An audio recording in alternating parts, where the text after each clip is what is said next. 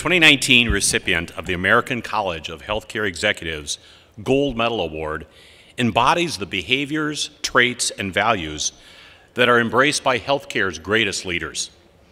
Christine Candio has contributed to the advancement of the profession through her incredible commitment to improving healthcare through professional development, continuous care delivery enhancements, and exemplary leadership. Chris began her career as a nurse, and she has gained extensive healthcare operations and senior executive leadership experience from 3 decades in both acute care and outpatient settings. Throughout her journey, she has demonstrated an entrepreneurial spirit along with a commitment to community health and wellness. She was appointed president and CEO of St. Luke's Hospital in January 2015. Prior to that, she served 6 years as CEO of Inova Alexandria Hospital and Senior Vice President of Inova Health System. You can read more about Chris in your program, but I want to share with you just a few of her accomplishments. At St. Luke's, Chris has focused on continuous improvement and always putting patients first. Through its Passport to Wellness program, St. Luke's works with more than 100 area employers to provide health risk assessments, biometric screenings, and information to improve community health while helping employers manage their costs. In addition, as a Spirit of Women's Hospital, St. Luke's provides engaging health events and information to reach women and their families. Chris and her team have also helped expand outpatient service locations to increase access. The most recent expansion included acquiring, in May of 2018, St. Luke's de Perez, a community hospital, and a $40 million outpatient center that allowed for growth in therapy services, wellness, and offering critical assistance to the area's aging population. In 2015, she was instrumental in the implementation of St. Luke's Heart and Vascular Institute's affiliation with our nation's #1 heart hospital, the Cleveland Clinic's Heart and Vascular Institute. This collaboration enabled St. Luke's to build upon its rich history of healthcare excellence while allowing patients to receive care close to home. Chris has served on boards of many professional and community organizations and has been a guest speaker at numerous healthcare conferences throughout the country. Currently, she is adjunct faculty at the Georgetown University Graduate Mentorship Program, is on the advisory board for George Washington University's MHA program, and a member of the Missouri Hospital Association Board of Trustees. She was a recipient of the 2012 Washington Smart CEO Bravo Award. In 2014, Chris was recognized by Becker's Hospital Review as one of the 24 leading women to know in healthcare.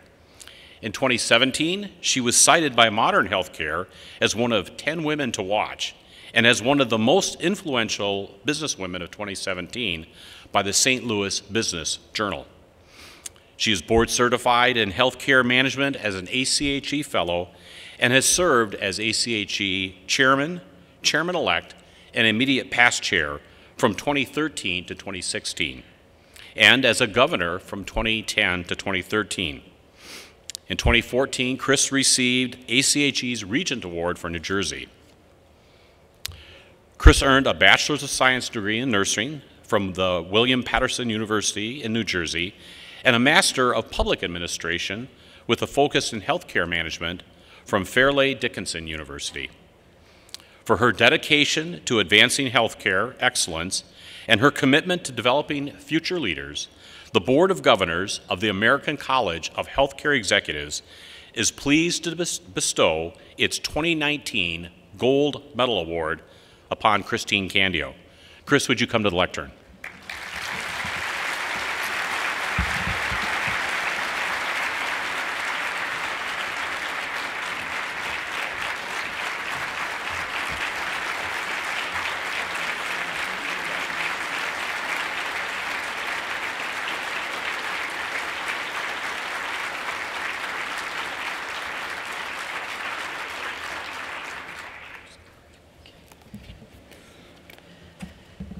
Thank you. Good morning, everyone.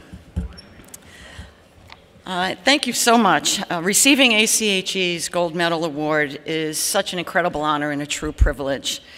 I'd also like to congratulate my co-recipient, Dr. Ken White.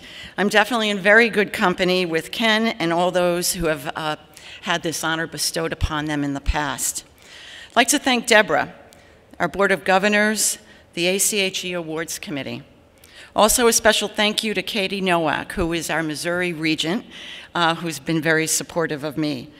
Also a big thank you to my team at St. Luke's, many of which I knew were going to be here, and then 3 of them surprised me and showed up in addition to the ones I knew were going to be here. So I have a whole group here, and I can't thank them enough for their continued support. Last but definitely not least is my family. My son Jason and my husband of over 35 years, Vincent. Many of you may know Vincent, it's AKA Vinny from Jersey. That's my man, he's my rock, and he provides me guidance and always challenging me to look at things from different perspectives and reminding me always not to take myself too seriously. I would not be here today if it wasn't for family. You know, I reflect back when I stood before you as chairman of ACHE almost 5 years ago. Truly a highlight of my career and my life. Many of the tenets and goals that I shared stand true today. I have been blessed over my career to meeting such wonderful individuals from all walks of life. Throughout my personal and professional journey, I have always tried to live out the principles of stewardship and servant leadership. My career spans over 35 years, beginning, as you heard, as a bedside nurse to current day as a healthcare leader of a large network. I have a very strong commitment, compassion for our profession. As leaders of our industry, we know we face very, very large, enormous challenges, but there are also great opportunities. Most importantly through it all, we all do. We lead with integrity to be true to our organization's mission and be true to ourselves.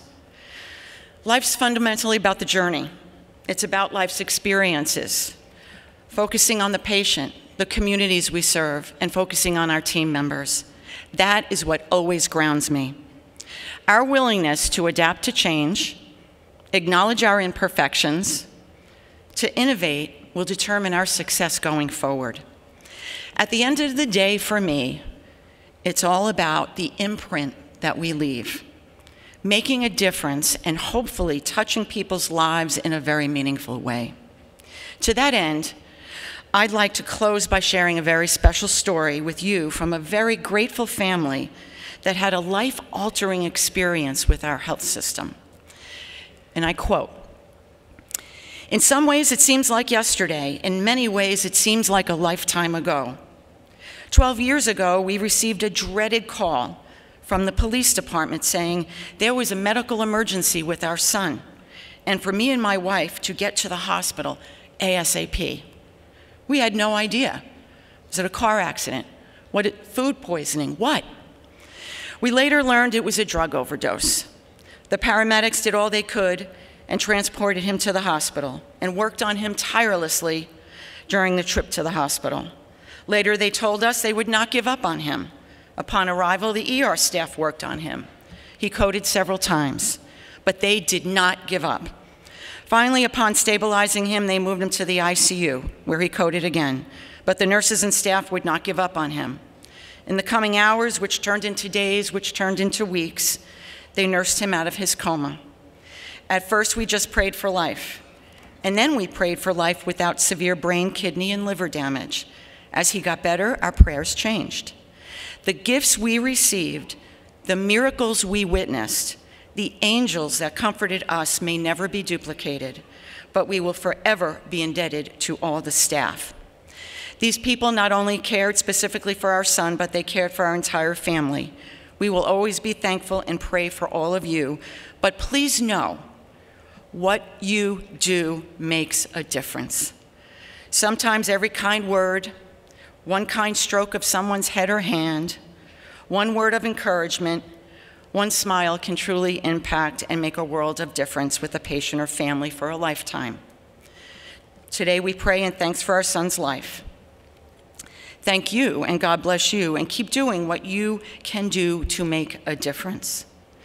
This family end quote. This family sends us updates on their son and his son's family every single year, and it's going on about 15 years now. This, my dear colleagues, is why we do what we do every day. So thank you for doing what you do every day, and thank you again so much for this incredible honor. Thank you.